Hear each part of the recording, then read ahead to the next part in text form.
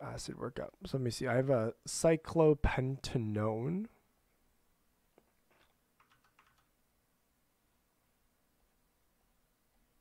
Good, and then I have a double bond OH here. That's awesome. And then it's going to, let me just, again, break this down by step by step. So let me do this. First step here is a C. Can I even zoom in? I don't know what number that is. I think it's a C6H5MBR. Okay. So this is C6H5MGBR. That's good. And then it's a H3O plus, an acid workup. So let me do that first. So again, classic Grignard reagent MGBR. What it's going to do is I have a positive charge on the Mg, and then I have a negative charge onto this carbon here, right? This carbon here is negatively charged. So what it's going to do is it's going to come here, attack the dipole positive here, and then it's going to kick out this oxygen here. Or not kick out, but it's going to form some sort of intermediate here. So I don't know if this is it might be a branch. I think it's a branch. I don't think it's a cyclic. I think it's just a branch of alkenes. Let me just think. This is a C6H5 would be a, it would actually be a hexagon, or it can't be a straight chain alkane, because it would have to be C6H6 that's being deprotonated. So C6H6 would be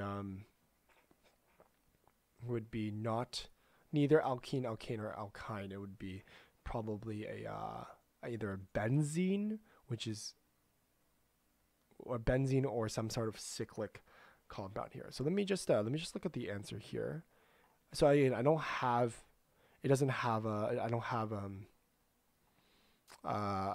doesn't say what I'm drawing here.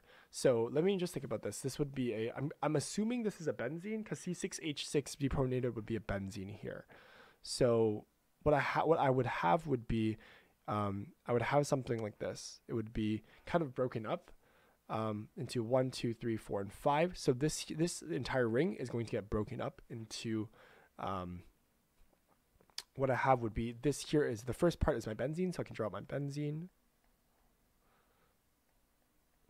here, and it's going to link and then bond. This here is the hydroxyl group here. So this here is carbon 1. But the thing is, I can't have, with the double bond here, O here, I can't have another chain here, right? So I can't form another ring here. So it actually just splits it up into a straight chain here. So this is 1, 2, 3, 4, and 5, which means this is carbon 1. I can draw 2, 3, 4, 5, and this here would be my answer. Oh, this is the first part actually of my answer. 2, 3, 4, and 5.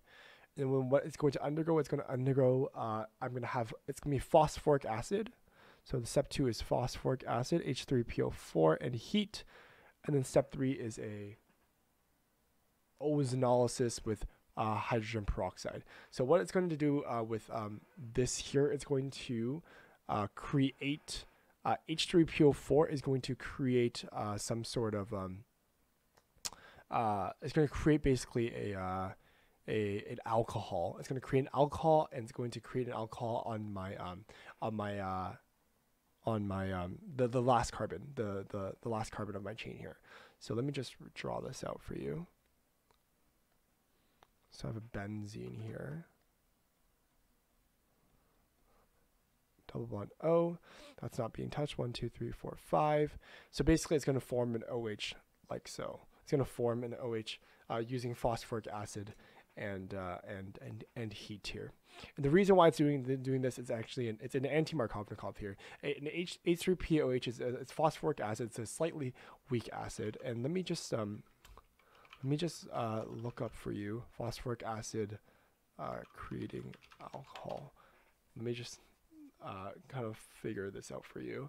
So again, what it's going to do is, because it's under heat as well, so what it's going to do is going to create an alkene firstly. It's going to create an alkene somewhere. And like I guess for this student, because they answered the OH here, the alkene would have been created in the least substituted bond here. This is the least substituted bond here, and H3POH would then go anti-Markovnikov, and then it would add an OH group to the least substituted alkene here. So this here would be kind of what we would do to form our OH group here. So basically, and it hints here anti-Markovnikov, right? I have hydrogen peroxide here. So this here, I have I get an alkene first through elimination, and then this here O bond is going to make an OH group like so, because again I have it's an anti-Markovnikov with the hydrogen peroxide, and then with ozonolysis, I misspelled that, I'm pretty sure, ozonolysis, it's going to create a carboxylic acid. It's basically another mechanism for you to create to basically oxidize the alcohol here. So this here is my solution here. Double bond O, 1, 2, 3, 4, 5, and then I have another O bond OH, and this here is my solution, which is exactly the same as what they got here, but I just don't like how they didn't provide a step-by-step solution. The ozonolysis here is actually a pretty complex mechanism, as well as the phosphoric acid here. They didn't really show the two steps where I make the elimination with the least substituted alkene here, or the Lisa, and then also the anti-Markovnikov addition of the OH group onto the least substituted carbon. So I'm going to say good solution, or I say correct solution, but no explanation provided. I'm going to say that they did the benzene, or the Grignard activated benzene breaks up the cyclic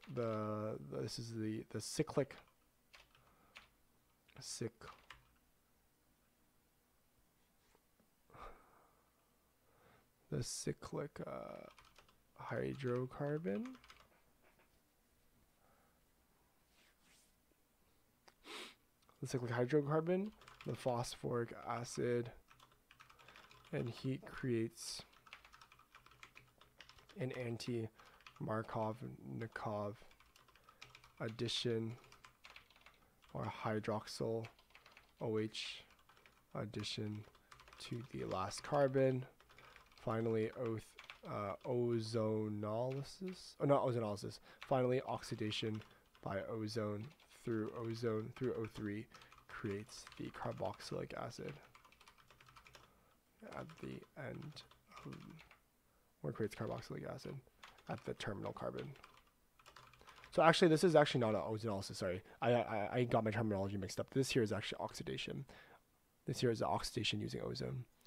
Ozonolysis would actually break up my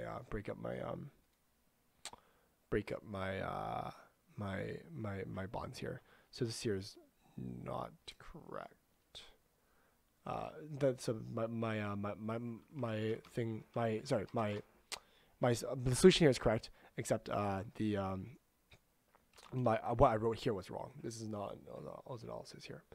So let me just figure out ozonolysis. It's O3 and hydrogen peroxide. Let me just find this for you. Yeah, it's just an oxidation reaction here. So it's not an ozonolysis, but it's an advanced oxidation. So you enhance basically the hydroxyl radicals here. So this here solution is correct.